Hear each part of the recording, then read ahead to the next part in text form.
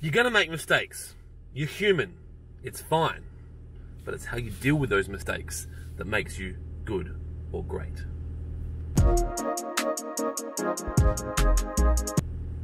Good morning and welcome to episode number 71 of In the Car with Clint. I am outside my Dry Creek warehouse. Is that better?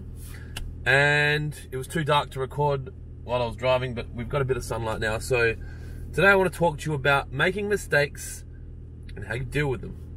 Now, in business and in life, as humans, there are going to be times where you don't get it right and you make mistakes. And the difference between the good and the great businesses and the differences between the average and the elite humans, in one case, is how you acknowledge and treat your mistakes and then move on.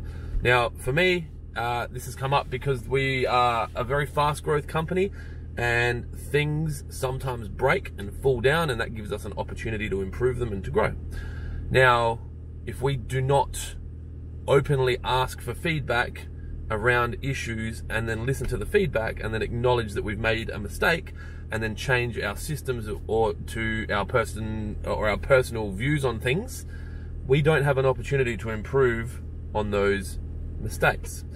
So today I am going to set you a challenge to start asking for feedback around things if you are not already, and listen to the answers, because by doing that you will find that you will get some good quality feedback, and you'll find that there are some things that you aren't doing excuse me, that are right or in line with your client's expectations, or in line with your employer's expectations, or in line with your partner's expectations. And this goes back to those misalignment of expectations causing problems.